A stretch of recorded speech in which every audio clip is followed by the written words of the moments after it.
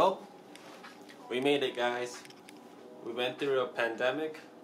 Some of us lost jobs, and some of us lost businesses, and some of us hit rock bottom.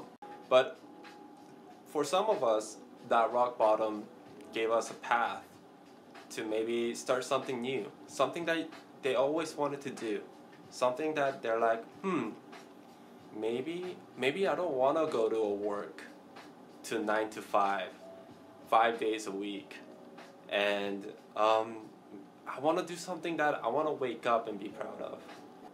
And and I guess this will be my first video. It's about me learning a new skill that I have no clue how to do. It is about chasing that childhood dream. I want to try it. Welcome to my first video. Well, I guess where do I start? It really started off with him.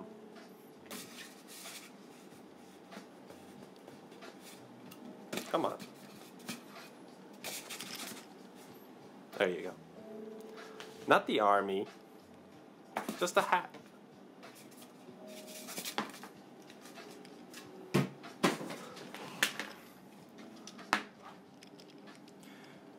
It's a good hat. I like this hat. This hat is like everything to me. All the trips that I have gone to with, and everything that this hat provided with me. It was a good hat, but you know, it never really...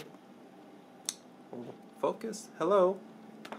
Focus. When I tap my camera, apparently my mic muted itself, so I'm going to use a different mic here.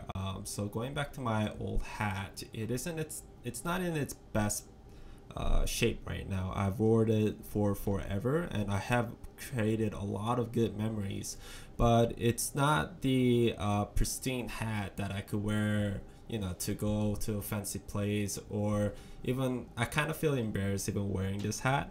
This second part is me showing you that that I have purchased a new hat, and this hat's brand is very well known. It's from the, I believe, the Sorin Bros, and they're very well known cap manufacturer hat, but as you can see, it's the shape and the size of it is immense. I guess it is just the style of it, but when I wear it, it just doesn't feel correct. So that's where I'm showing you here. Desk, a pencil and paper to take notes about the hat, and a tool that you kind of need when you're trying to break down a hat, which is this thing. I don't know what this is called. I just saw some YouTuber use it, so I just got it from I think from Michaels, I think. And yeah, so I'm gonna break down this hat and see what's it made out of.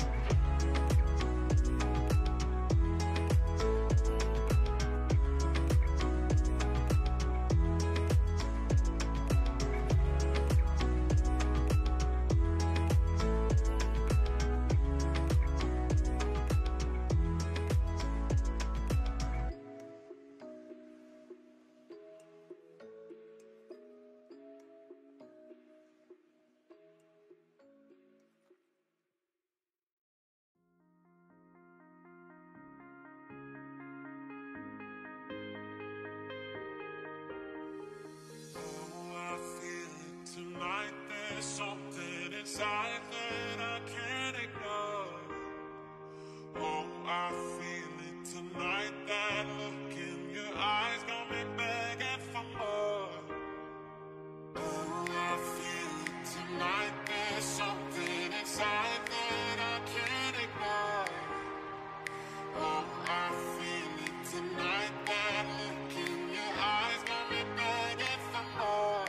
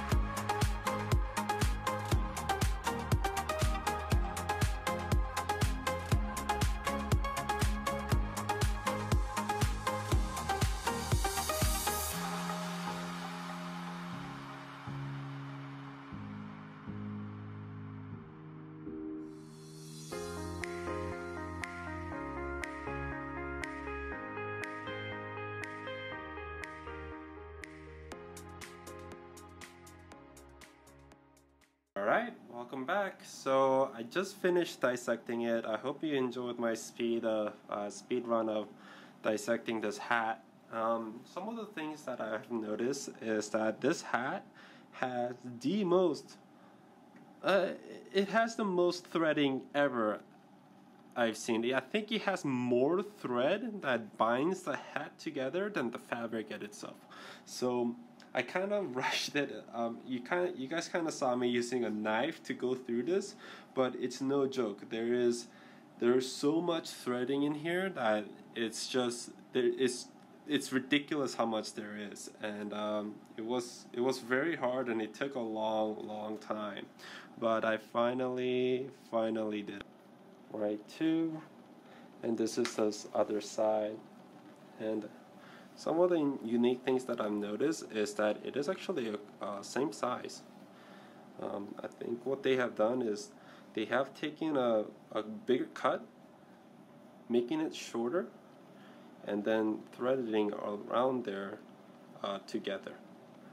So here's that one. The back side has, of course, the where you could take out the hair if you have it, and as well as the adjusting buttons on the side. This is where I literally just went through with a knife and just cut it up here. But yeah, there's nothing. It's basically the same thing. It's also the same size as this one, so you probably just need 2 blueprints for this. So it's like that. This is just another, I guess, a plastic thing where it makes sure to hold the hat size together. So there's that. This is the true skeleton of the hat. I think it's something that goes underneath to make sure that this threading stays together and then binds it. And they have this button thing right here that they put in. It's literally the hardest thing to take out. I had to use some pretty heavy tool to like crack this open and take it out, and I still kind of failed it because this part doesn't come out. So yeah, I just kind of ripped it off. But yeah, so here's this one. Here's the sweatband. I think inside there isn't really a different kind of material. Actually, I'll do a dissection on that one too, but it feels kind of different to the normal fabric. It's a little bit thicker, so I guess I'm assuming that it's gonna absorb sweat. And then a button right here that I've taken out. One of the things that I have noticed on the threadings over here is that they basically went through it multiple times so that it stays locked into the back side. So right here, I decided to do some more research by myself through an online search, and just to know what different part of the cap is and what different kinds of caps there are. And if I'm starting off to make it at home, what kind of materials do I need to buy, and stuff like that. So I don't know, if you guys don't like watching me just work, I don't know what to put in, but yeah, just let me know.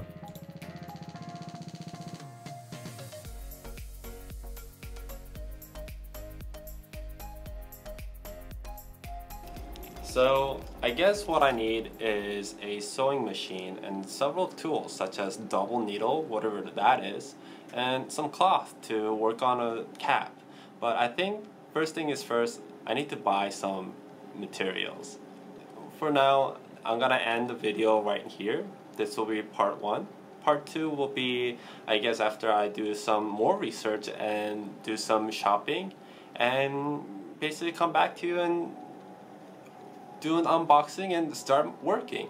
Thank you for watching my first YouTube video, and if you liked the video, please put a thumbs up and subscribe if you would like to see more or more of this content basically, and follow me through the journey of how to make a hat. Thank you.